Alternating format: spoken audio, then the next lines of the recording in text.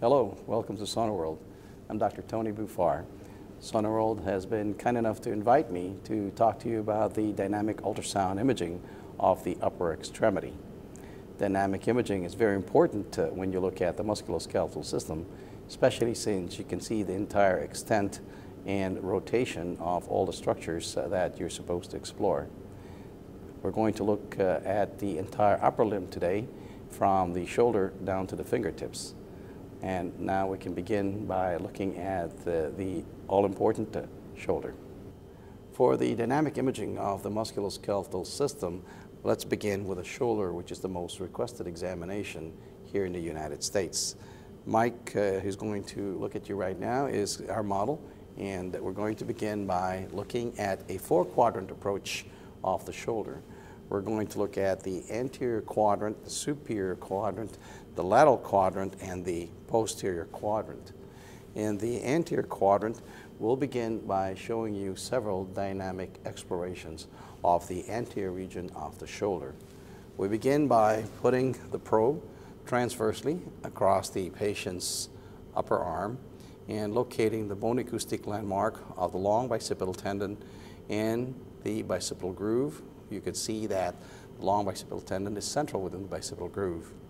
We're going to first test the location and the stability of the long bicipital tendon in short axis mainly, but it's always important to recognize that this has a fibrillar pattern in the long axis, therefore is compatible with a tendinous structure.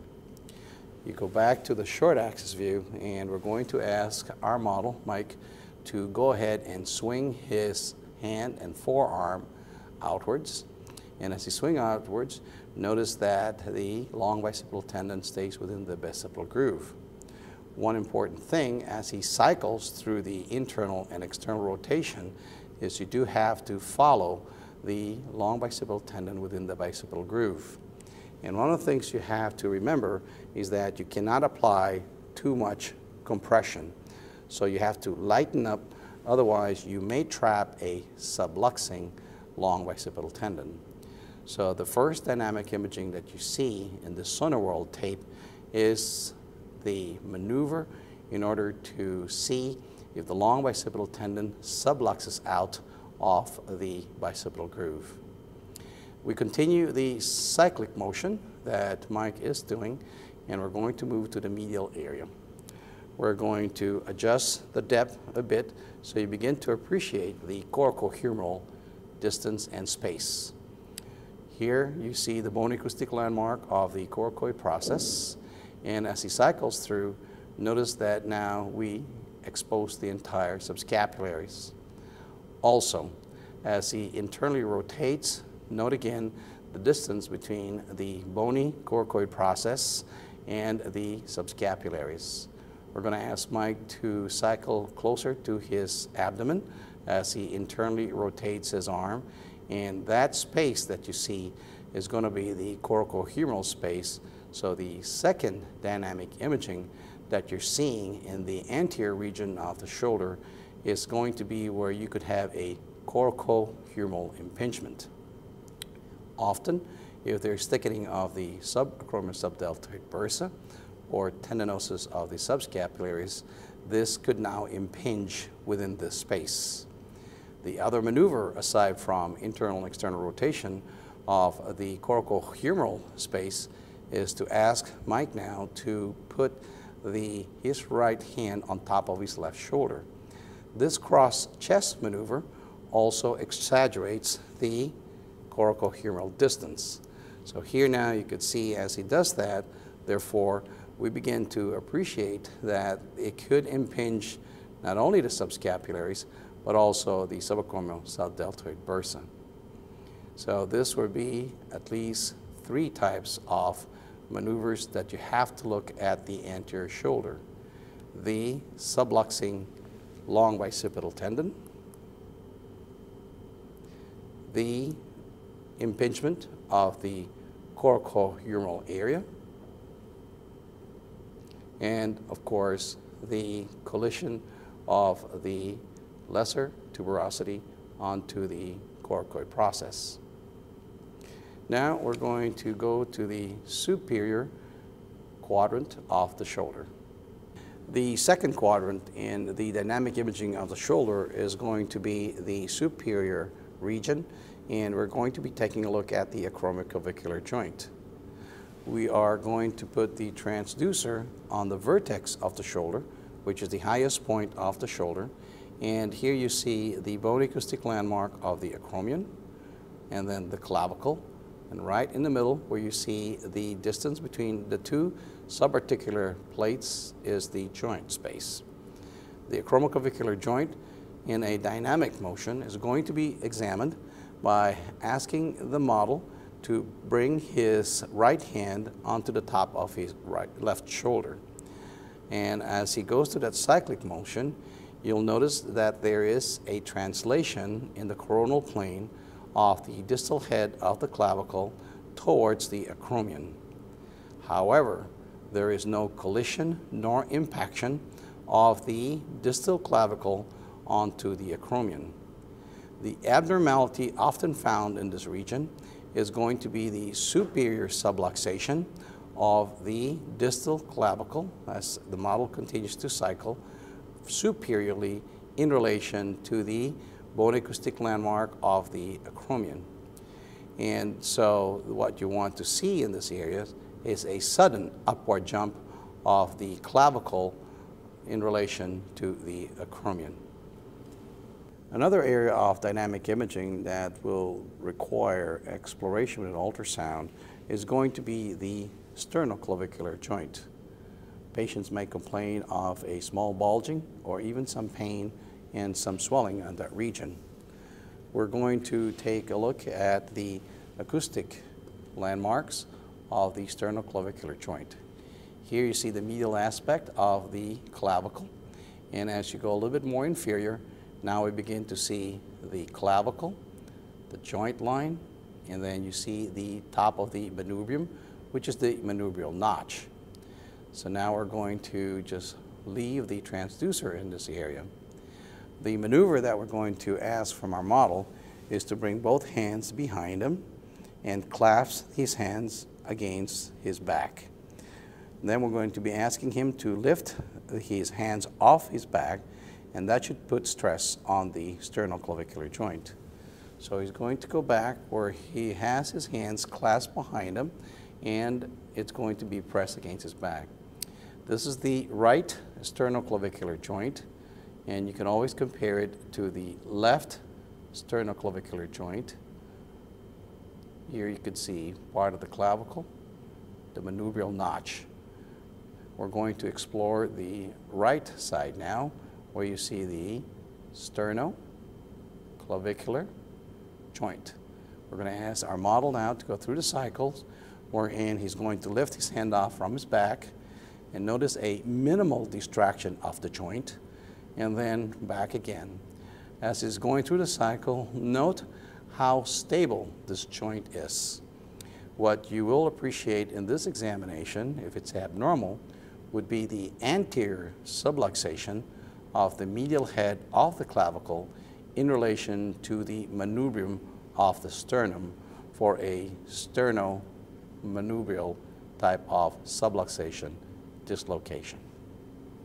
The third of four quadrants is going to be the dynamic imaging of the subacromial space, where we may see entrapment of the supraspinatus impinging on the undersurface of the acromion. We're going to place the probe in a coronal plane in a long axis view of the supraspinatus along the entire plane of the patient's scapula. As we do that now, we're going to ask the patient to raise his arm and hand towards my elbow at a 45 degree, and you could see how smoothly the 3 units of the supraspinatus go in. The 3 units are the bone acoustic landmark of the greater tuberosity. The second unit is the fibrillar pattern of the supraspinatus tendon, which has a parrot beak contour. The third unit will be the subacromial subdeltoid bursa. In this maneuver, therefore, what is going to appear abnormal is if the entire 3 units cannot, with no friction at all, go underneath the subacromial space. Note the bone acoustic landmark of the acromion, which has no lateral type of subacromial spur. When you look at this type of maneuver, you'll appreciate that there is normal motion. An abnormal cogwheel translation will tell you that there is subacromial impingement. In addition, it all depends on where the abnormality might be. Right now, our model Mike is raising it at 45 degrees between the anterior and lateral planes of his body. If there was an abnormality in the anterior plane, then you may well move your transducer a little bit more anteriorly and then ask the model to raise his hand anteriorly in front of him, and this is how you'll try to catch the abnormality.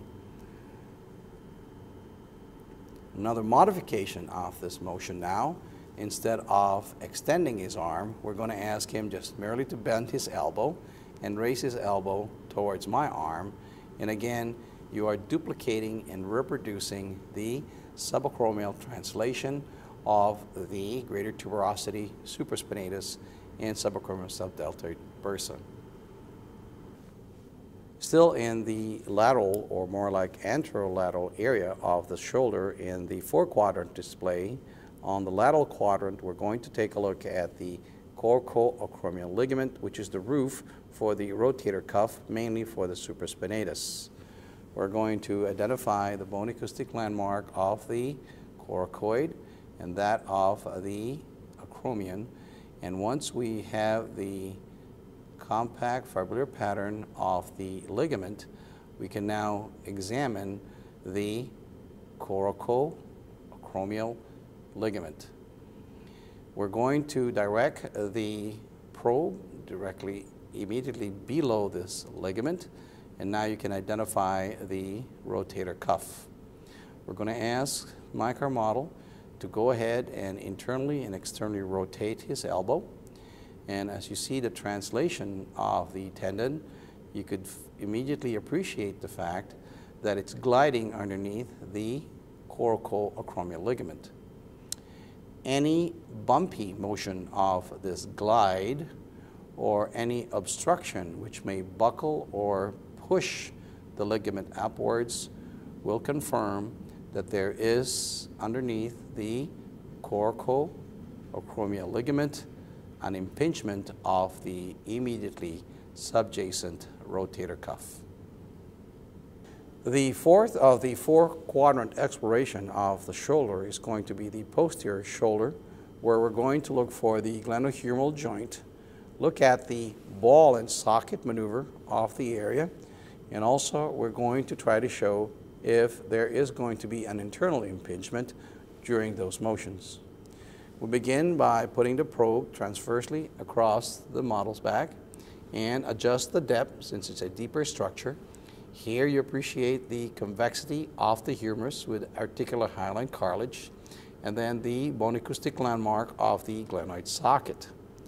On top of the glenoid socket, you can now appreciate the triangular fibrocartilage of the glenoid labrum. For confirmation that we're indeed in the glenohumeral joint, we're going to ask our model now to swing his hand and forearm outwards and then back in towards his abdomen. And now you can appreciate the ball and socket motion. This dynamic imaging, as he externally rotates, will exaggerate any glenohumeral effusion. So that's one of the first things you should take a look at, aside from the very smooth gliding and congruity of the glenohumeral joint. As he continues to do that, we're now going to look for changes that may imply or lead to the suspicion of an internal impingement. First, you look at if there's any contour deformation of the triangular contour of the posterior superior glenoid labrum. Here you see that the apex is mildly indenting, but that's about all that's happening in this professional model. The second thing you're going to look for is the normal variant bare area of the shoulder and see if it is deepened or widened. So as you continue to look now, there are several findings that may begin to lead to the suspicion of internal impingement. Note that the bare area is a bit deeper. Second, that it begins to impale on the apex of the labrum. And so those are two of the three findings. The triad that will tell you that the patient may have internal impingement is first, a contour deformation of the glenoid labrum, a deepening of the bare area, and finally, undersurface fraying of the infraspinatus. So here we're going to see the fibrillar pattern of the infraspinatus, and now we're going to ask the patient to go ahead and externally rotate his shoulder to see how much impaling you see with the glenoid labrum. Note that the infraspinatus bunches up normally, and there is no hypoechoic defects noted in the infraspinatus.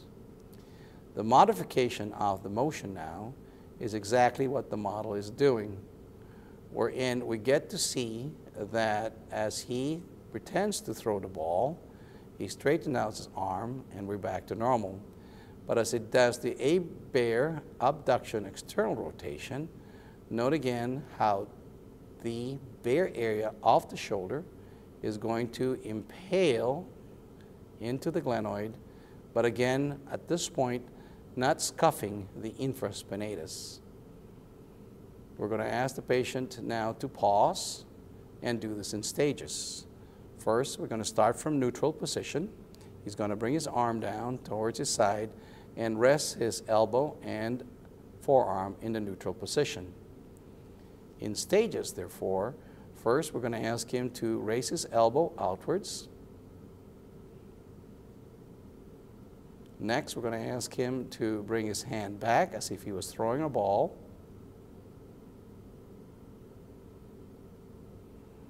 Third, we're going to ask him as he was throwing the ball forward.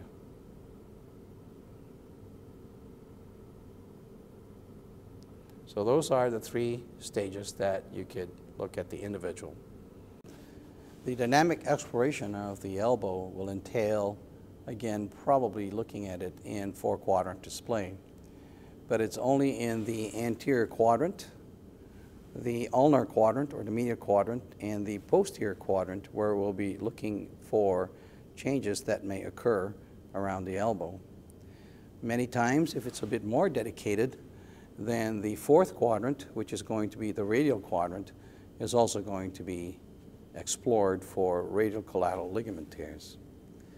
So on the basic exploration of the elbow, what is most important now is to identify the medial collateral ligament. We're going to look for the anterior bundle of the medial collateral ligament. There's no space between the medial elbow and that of the table. So with a rolled up towel, we're going to bolster the elbow where now I have sufficient space in order to look for the anterior bundle of the ulnar collateral ligament.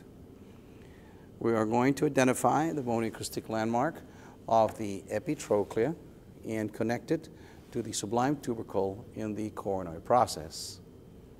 Here you see at the top of the image the apex of the epitrochlea down to the ulnar notch into the trochlear area of the humerus.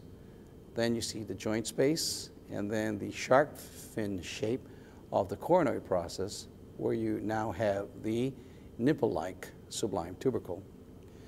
As you connect the two bony structures of the epitrochlea and that of the coronoid process, now you see a packed fibrillar pattern representing the anterior bundle of the ulnar collateral ligament. Once you've identified that, then you could apply a valgus stress in order to stretch the ligament and open up the joint space if you need to. The other modification of this maneuver is in orthopedics. You put the patient in, again, some 30 degrees flexion. Here, one more time, you can identify the anterior bundle of the ulnar collateral ligament. You're going to passively show what's going on by grabbing the thumb of the patient and do the Laura Timmerman type of maneuver, wherein now you could do a valgus stress and you stretch the ligament and also try to see if you can open up the ulnotrochlear joint. Those are the two criteria: a disruption of the packed fibular pattern of the ulnar collateral ligament and a widening of the joint space of the ulnotrochlear region. A continuum of the medial quadrant dynamic imaging of the elbow is, after you have evaluated the ulnar collateral ligament, is to look for the cubital segment of the ulnar nerve. We're going to identify the bone acoustic landmark of the trochlea in short axis. Then we're going to look for the olecranon process. I'm going to move the patient a little bit more medially to give me a little bit more space because the table is hampering the cable end of my transducer. Here now you see in the cubital tunnel, right behind the apex of the epitrochlea, is a honeycomb structure representing the ulnar nerve within the cubital tunnel.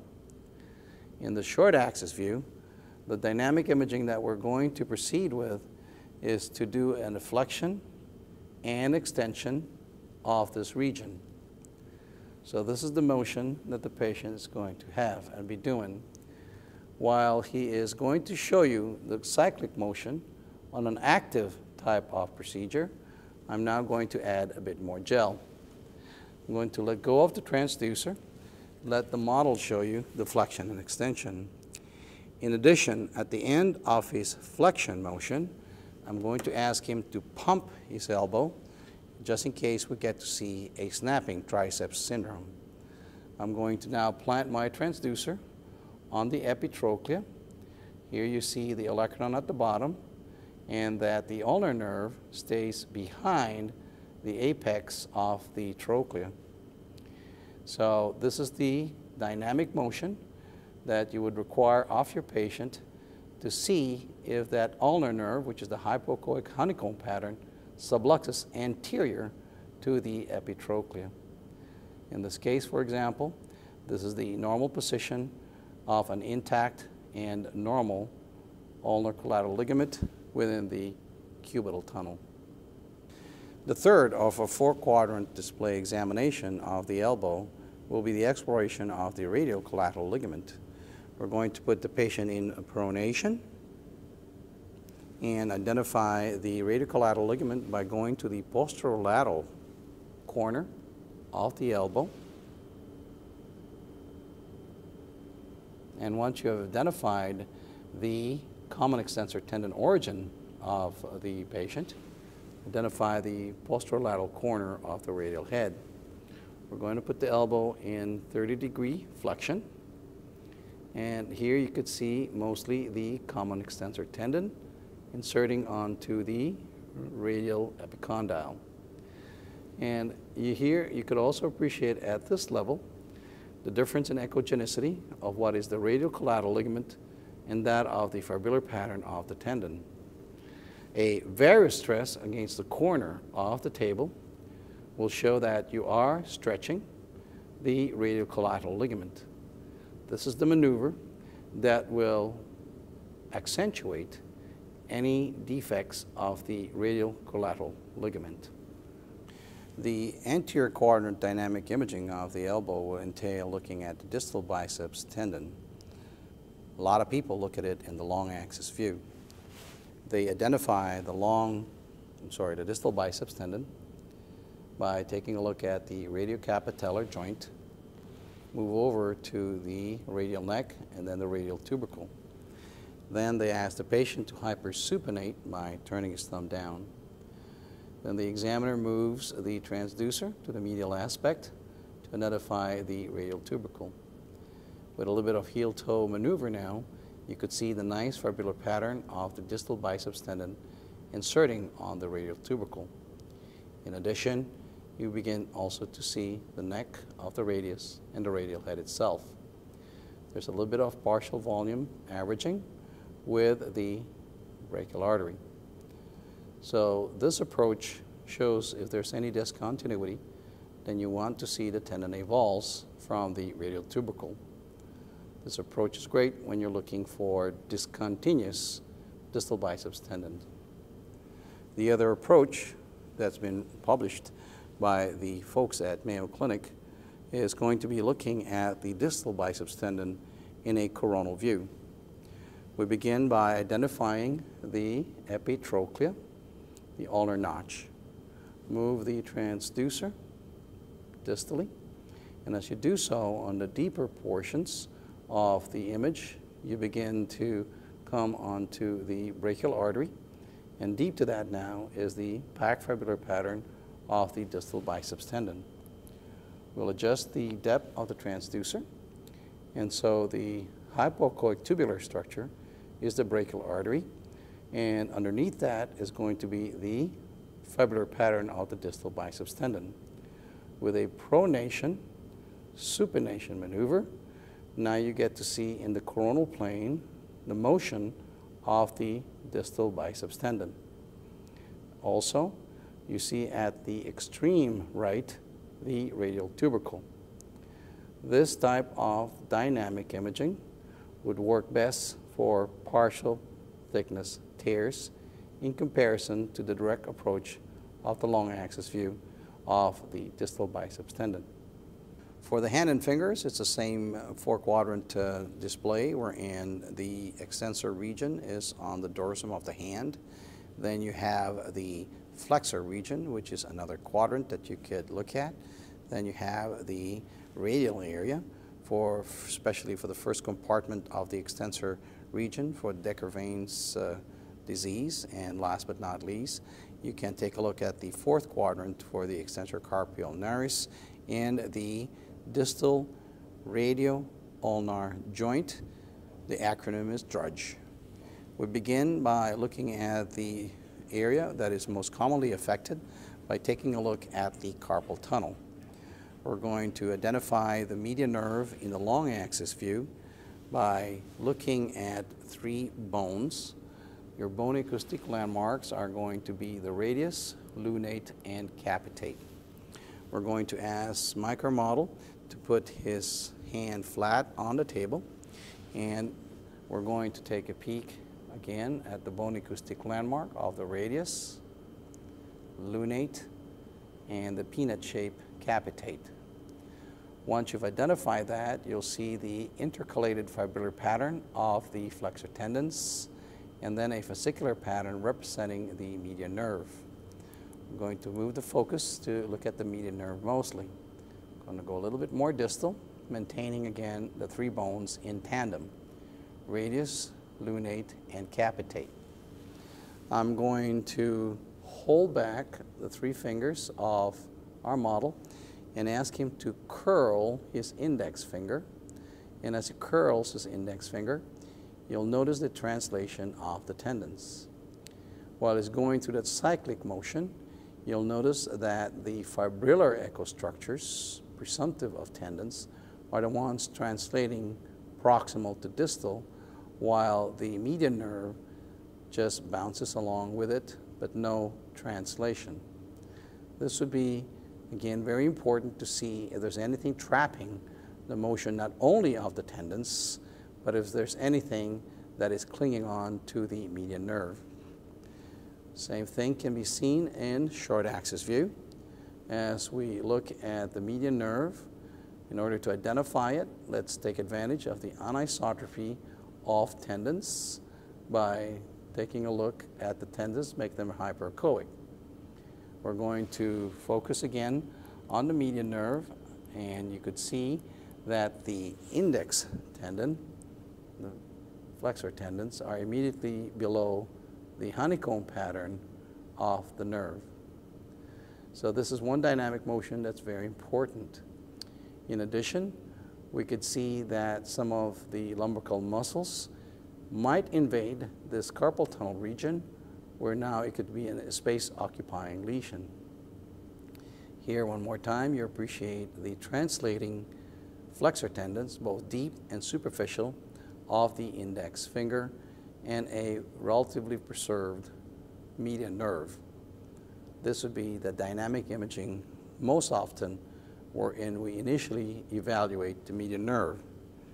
But in actuality, as the cameraman zooms out, most of the natural type of work that occurs is going to be in pronation rather than supination.